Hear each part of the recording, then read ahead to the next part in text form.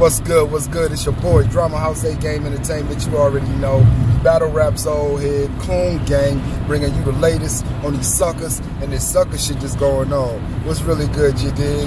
Hey, Smack White, what's up, baby? I see you, Smack. You understand me? These bloggers all in their feelings because you put the trailer out with them hating.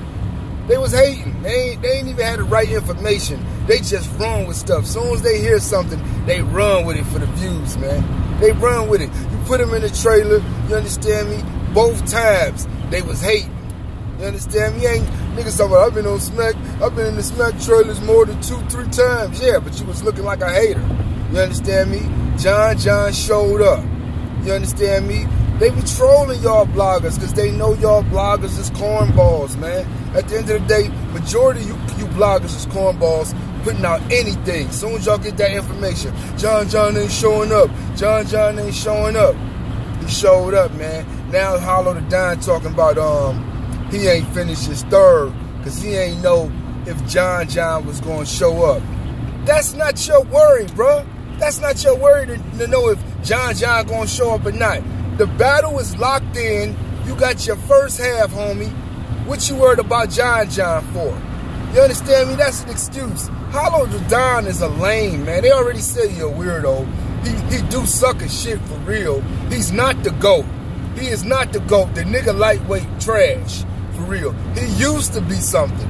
You understand me? He used to be. But he ain't the GOAT. Stop calling that nigga the GOAT. You understand me? For real, man. Hollow Da Don said he was 100% wrong, though. You understand me? But these bloggers talking all this crazy stuff like they shouldn't, like they really wasn't hating just because Hollow Da Don come out with this. Now it look like, oh well, look, Hollow Da Don even said, nah. Hollow Da Don said he was 100% wrong. Hollow Da Don should never even said that he didn't prepare his third round all the way because he didn't know if John was going to show up to the battle. That's an excuse, nigga. And the one thing I hate is the nigga that make up excuses. For real, my nigga. You know better. You got your first half. That's to complete your rounds, homie. No matter if he showed up or not, you supposed to have your 3 rounds ready, man. So don't make no excuses because niggas say you lost. Or niggas say it was a 2-1 your way. Either way, you supposed to have been prepared.